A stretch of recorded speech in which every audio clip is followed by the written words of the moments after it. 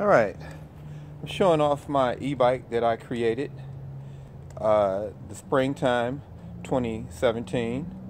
I have two controllers, one here, one there. I have a battery there, a battery here. Both of them are 52 volt, 20 amp hours. So have lights back here. It's kind of a show bike. Have, of course, road tires. These are 1,000-watt motors. I still have room to have one water bottle and a 1,000-watt motor on the front. Place to put my cell phone, my controller. I have electronic horn, and I can play my music. Of course, my controller there, my speedometer, nothing fancy. Love my bike. Now I got a horn there as well. I use these Blackburns. I used to use those as far as my lights and my flashers until the speed increased.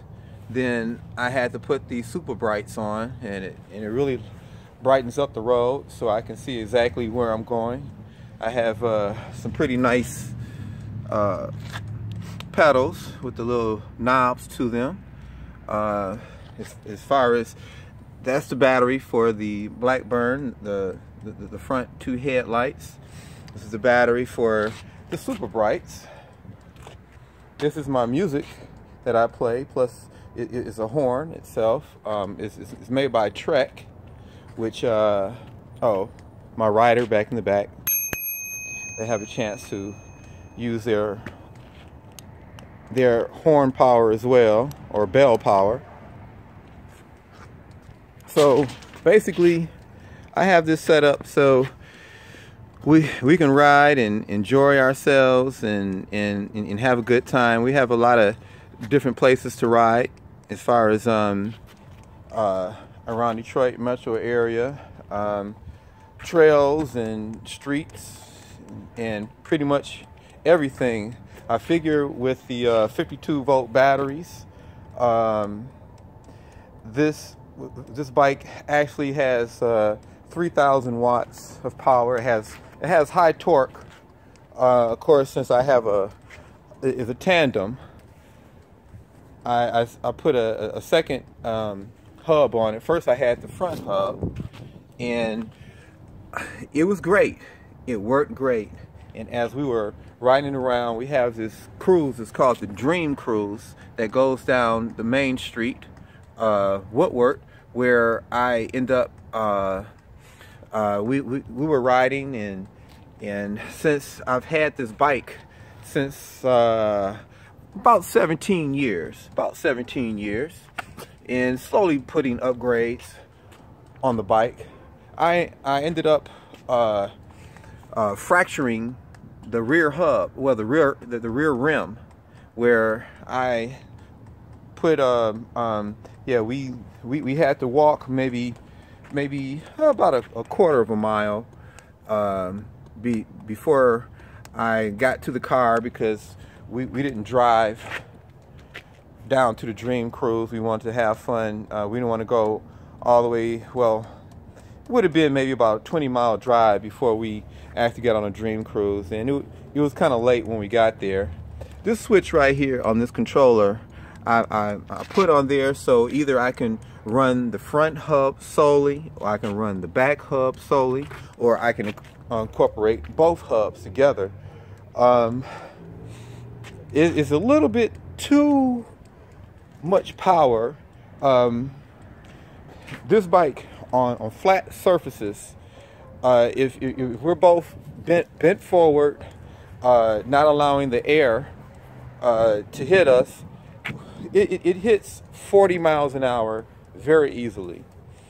If we're sitting upwards, and the wind is hitting us, depending in which direction the wind, it's 38, 36 miles an hour.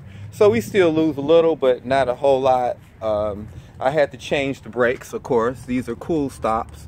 They're really good. They don't make noise or anything, and they work very well. I wish I could put disc brakes on. I forgot what you call it. That's the torque right there. I have a torque in the front and the back. A torque arm.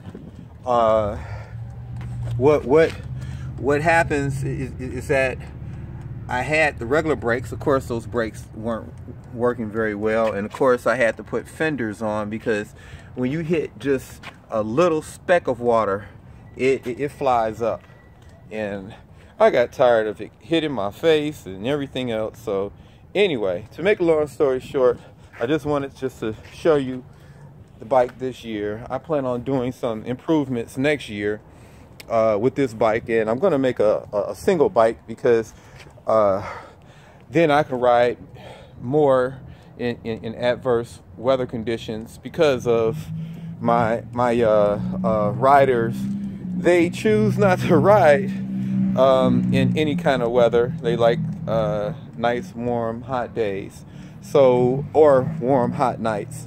So with that to say, this is how I turn on the back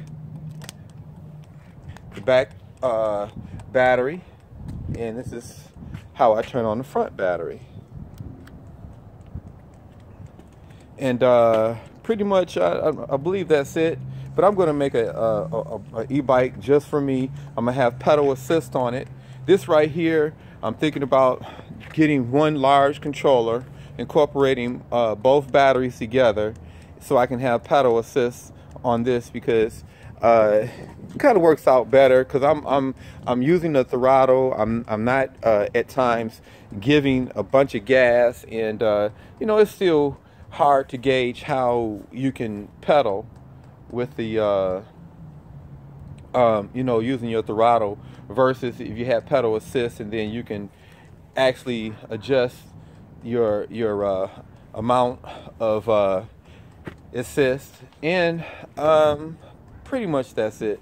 Okay, well, thanks a lot. Just want you to see the bike itself, and I will be talking to you in the future. I guess 2018. Victor, peace.